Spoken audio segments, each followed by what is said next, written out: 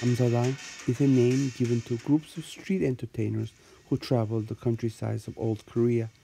Korea's equivalent to Western traveling minstrels and gypsies, similar to that of commedia dell'arte in Europe. Just as their Western counterparts did in their lands in ancient times, these Namsadan groups traveled from town to town doing their performances, asking very little in return, often simple lodgings and food to eat. However, they gave so much for meager pay. There were trained musicians, singers, dancers, and acrobats. There were rope walkers and jugglers, but most importantly, very innovative puppeteers as well. When all of their tumblings and acrobatics, jugglings, and rope walking is done, to close their performance, they put on a puppet play. Pak Chomji Nori, Pak Chomji Play, is a puppet show. Its protagonist is Pak Chomji, an old man with a dubious nobleman title, but is basically a common down-and-out opportunist. He is Korean version of European Pulcinella, Punch, Petrushka, Kaspar. He tells often saucy, sometimes vulgar tales, and gets into many wild misadventures. The audience laugh at him, but they identify with him. He's their hero.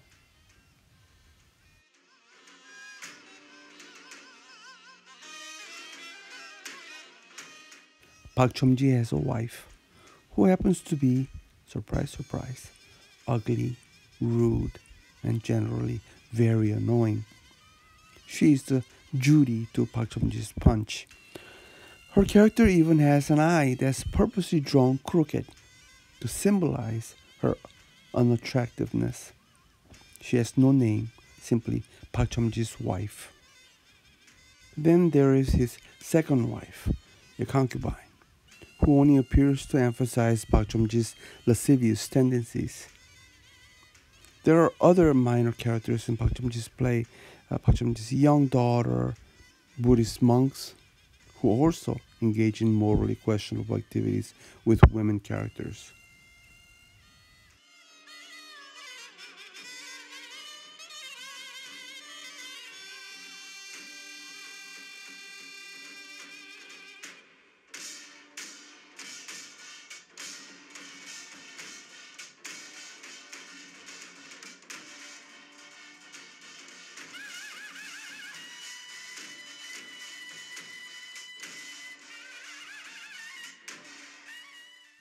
They also have Ishimi. It's a gigantic snake that chomps down and devours its victims whole. It's a big snake who aspires to transform into a dragon and fly up to heaven one day. So he is very hungry and very anxious. He will attack and devour anybody and everybody. It's their version of Punch's crocodile, Pulcinella's dog.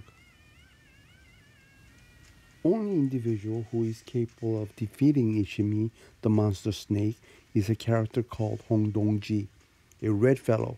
Audience is informed that he is related to Pak Chomji somehow, maybe even one of his nephews.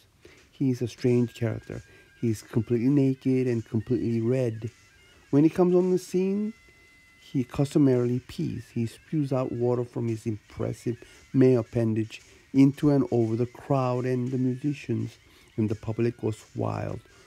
Only when his demonstration of his prowess is over, he engages with the story. There are other minor characters who appear briefly to complete Pak Chomji's misadventures. King's huntsman, local lawmen, the mourners at the funeral.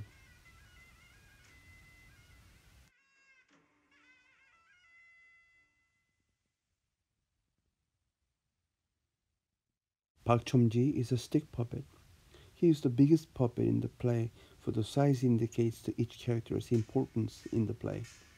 Pak Chomji puppet also has a mouth that opens and closes to mimic speaking, as do his wife.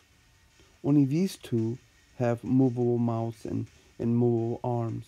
All other major puppet characters are only equipped with movable arms that enable them to raise and lower their arms and dance.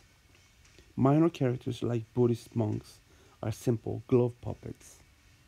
The most peculiar part of Korean traditional puppet play is that all ends with two monks, now carpenters, constructing a Buddhist temple. With accompanying music, these two construct an entire temple from supporting beams to walls and doors and finally shingled rooftop. Then the people from the audience walk up to the stage and hands banknotes to these carpenter puppets.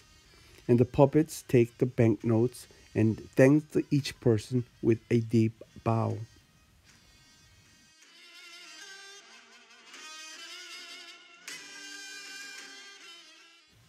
Bakchomji play, this traditional puppet show, has been gaining popularity in recent years, and thanks to younger generation of puppet artists discovering and studying this traditional performance art.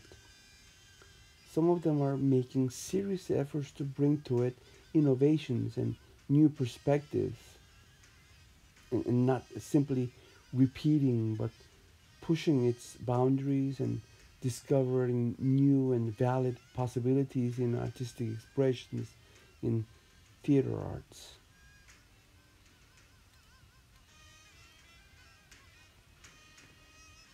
Some hundreds of years back, some of these traveling entertainers from Korean Peninsula brought with them their puppets to the neighboring island of Japan, and was an immediate hit. The entertainers returned to their home, but popularity of puppets remained there. Some years later, the art of Japanese bunraku puppets was born.